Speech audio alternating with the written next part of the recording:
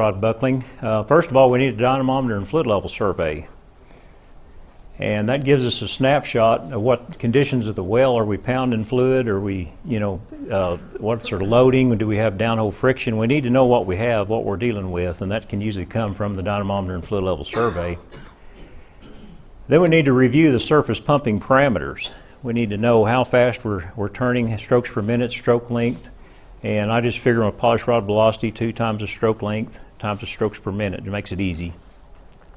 I have a rule of thumb. Most wells that are at about 1,500 inches per minute or less, I very seldom have problems. Have y'all looked into that any? 1,500 inches per minute or less is usually turning pretty slow, and I don't really have that many problems with those type of wells, although there's always exceptions, but as a rule of thumb, I don't have that much problem with a well going that slow. Yeah, Benny? Is that when you multiply the strokes per minute times stroke length? Stroke length times 2, because it's got to go up and down, times strokes per minute. That gives you inches per minute. Makes it easy. You don't have to convert it to feet per minute or feet per second. Or stroke length times 2 strokes per minute.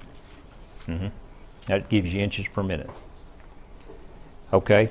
We've recommended, and I know Lufkin has too, 1,500 is the maximum. That's just multiplying the stroke length times strokes per minute, which would be twice as fast as we're doing. Oh, okay. Okay. So that would be slow. And so that's the maximum you're saying? Right. Okay. It'd be 3,000 the way you're figuring. Right. Yeah. Okay. Well, that makes sense because that is moving pretty fast then. Okay. So a lot of times though we don't have the privilege of just operating at 1,500 inches per minute. We got to move a lot of fluid, so we need to look at some other things. Installing a pump-off controller can sure help because then you minimize the number of fluid pound strokes that you do, and you can match your pump capacity to the well capacity with a good pump-off controller. But don't forget, even a pump-off controller is going to stroke about twice before it shuts down if you've got it really set fine. So you're still going to do 2 fluid pound strokes before you get it shut down. So don't forget your pumping parameters, because the slower you pound fluid on those 2 strokes, the less damage you do.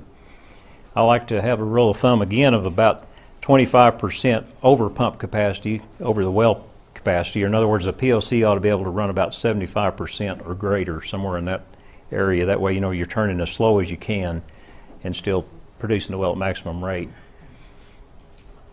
Then we get to the part that Scott likes.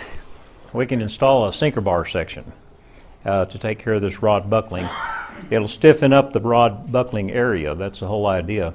I'll never forget when we were in this failure team, when Scott first come on, he said something the first day that I'd never even thought about as far as using sinker bars in the design.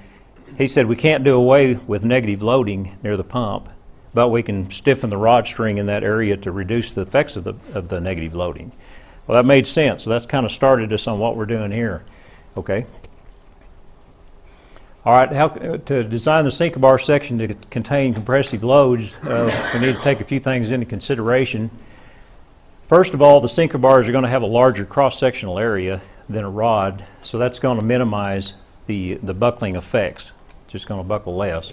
If the sinker bar section is not long enough, then we're going to buckle rods above the sinker bar section. And Scott's got some data showing this happening when we were on this failure team. But if we got the sinker bar section too long, then we're just adding excessive loading to the equipment. We're actually probably reducing pump capacity in some cases when we're adding that extra load down there, and we're taking extra energy to pump it. So we don't want, too much is not always good.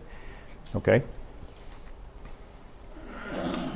All right, here's just a little diagram showing the rod string without sinker bars. You've got all the buckling going on here and origin of compression right here. Then you add the sinker bars, you've still got buckling. There's no way you're going to take out all the buckling, but you have a lot less effective buckling going on here with a stiffer rod string. And incidentally, your origin of compression actually moves downwards as you add that extra rod load due to sinker bars. So your neutral point origin of compression has moved down here within the sinker bar section length. Okay.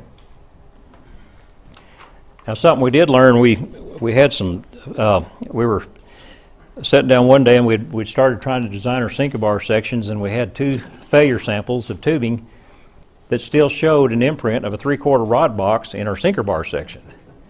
Okay, so now we're trying to figure out how in the world, well, yeah, we still got buckling going on. It's not near as severe, but it's enough still to remove that corrosive inhibitor film and to cause damage.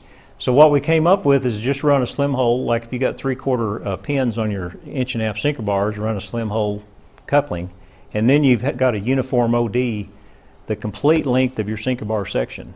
You have no concentrated area to wear, so you spread the wear pattern out. Okay? Let's see, I think we've got a little ways to go here. You getting in a hurry on me. Yeah. Okay, well, Scott ought to be talking about this because he did.